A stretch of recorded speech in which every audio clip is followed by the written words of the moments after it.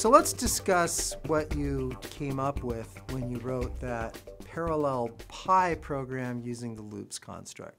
So this is the serial version of the program that we started with. At this point, you're probably getting sick of it, but it's just a simple loop over the integrand as we compute the area of all these rectangles in there. And here's all I had to do to create a parallel version of it using the for construct in OpenMP. So I have to create my parallel region, pragma OMP parallel. That should look very familiar. But now I'm not going to do that fancy SPMD trick. So instead of getting the ID and doing a cyclic distribution and all that other crud with the sum array variable, all that crud, I just declare my X. You know, I still have to declare variables on the stack that need to be local to the thread. So pragma OMP parallel, then I can create that array, I create that element X as the double. Then I do pragma OMP 4 with the reduction clause, and that reduction is going to be over the plus, and then the colon sum to say that it's the operator is plus, and the variable is sum. Now, I'm using the fact that by default, the loop index variable I will be local to each thread. So notice I didn't have to create a copy of I for each thread.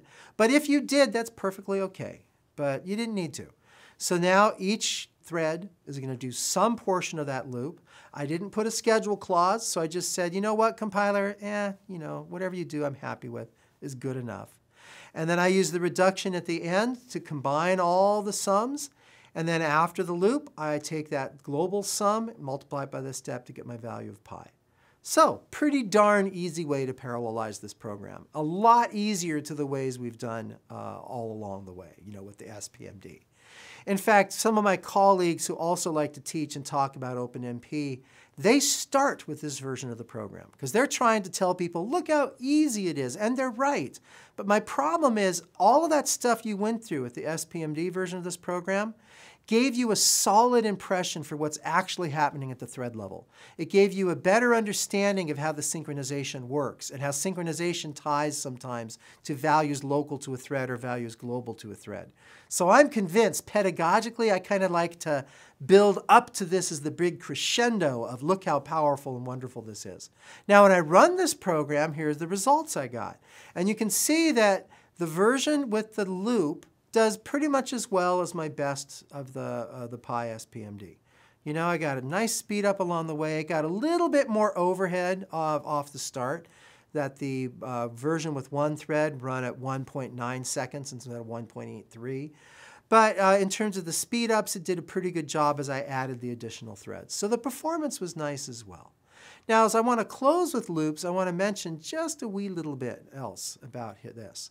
When I look at parallel loops between loops, so I have a parallel loop, I close that off, then I go to another parallel loop. This is what I end up with. Now, I'm kind of pulling a little stunt on you here as well in the code I'm showing you, but I wanted somewhere in this discussion to show you what Fortran looks like in OpenMP. So if you look at this code we have right here, for Fortran, I don't have pragma. That's very C and C++-like.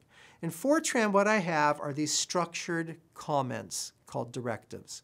And so I use, for those of you who are the Fortran programmers, an exclamation point, or C is a capital letter in column 1. Those define a comment. So exclamation point $OMP is the same thing as in C as the pound pragma OMP. So this says this comment is actually a compiler directive in OpenMP. In Fortran, the loop is called do, not for. So it's, you know, it's a bang $OMP do, and then I have the schedule clause static. And what the most recent versions of OpenMP do is they guarantee that this code works in that the way you map one schedule static onto another will be the same. All right? That's what this shows you, so that I can depend on the iterations from one loop being the same when I go to the following loop. Now, another thing is we can do is I can do the schedule runtime, which I hinted at before. Now, the way this would work is imagine you want to try many different schedules to see which one is best. And you can go ahead and do this. Okay, go into your parallel pi program where you use the loop, and add a clause schedule runtime. Now, before the loop, earlier in the program, go ahead and have OMP set schedule, and then in the argument list, pass it a string that says static or dynamic or whatever schedule you want. Or you can check and you can get the schedule to inquire. So that would be OMP get schedule. All right, so these are something you can add and see and try without recompiling. You can just try different schedules in the same program. And then finally, another thing to play with is go ahead and put schedule auto and just see if you just tell the system, do whatever you think will work, see if you get something better. So it's an easy thing you can try to play around with the schedule. And I want to emphasize that if you really want to master OpenMP, if you really want to finish these series of modules with us that we're doing together, and at the end you really want to be a capable OpenMP programmer, you need to do this kind of play. Take the programs and dink around with them. Try different things out. So I've given you a few things to try here. Play around with them and see if you can learn a little bit more about which schedules work really well, which schedules work particularly poorly, and we'll go on from there.